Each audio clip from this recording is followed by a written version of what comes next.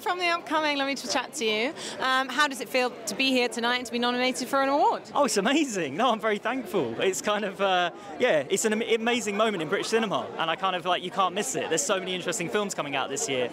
It's pretty special. For people who aren't familiar with your film, can you just give us a brief introduction? What can they expect if they watch it? Yeah, of course. It's called Medusa Deluxe, and it's a murder mystery set in a competitive hairdressing competition. So there's a lot of hair, a lot of fun, and yeah. And where is the initial inspiration for the story, and why was this an important one to tell on the big screen? I mean, I love hairdressing, so there's not enough films about hairdressing, and I want to put it as, like, you know, it's a subculture. I want to put it on a pedestal. I feel like the creativity and the skill in all hairdressing is something that's pretty magical. So yeah, I want people to appreciate it as much as I do, and have some fun. And in terms of the making of it, what were some of the highlights, but also some of the challenges along the way? I don't know. It's a bit of a weird one. Like, I read every single director's biography before I went in, and they all were like, my first film is a nightmare, everything's terrible.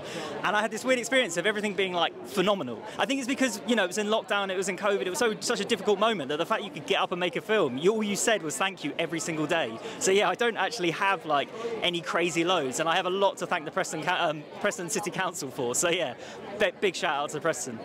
And what do you think people can take away from watching your film?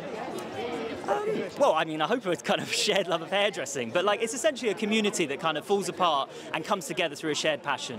And I think that side of creativity is what I value, when kind of passion kind of verges on obsession and things are on the verge of falling apart. And I feel like then you take experimental and kind of engaging cinema in an interesting direction. And that's what I want people to kind of, yeah, enjoy when they see the film. And looking at the nominees tonight, how do you see the health of the independent film industry, particularly here in the UK? Any that stand out for you? Oh, I mean, it's weird, when I was you know, coming out of school, it was the moment of Hunger, Archipelago, The Arbor, Weekend, films that mean so much to me. And I'm just very aware that this year is it's pretty special for British cinema. There's amazing films. There's, yeah, The Wonder, sorry, I was about to say The Afterlight, which is a film, but it wasn't the film I was trying to say. I was going to say Aftersun, obviously.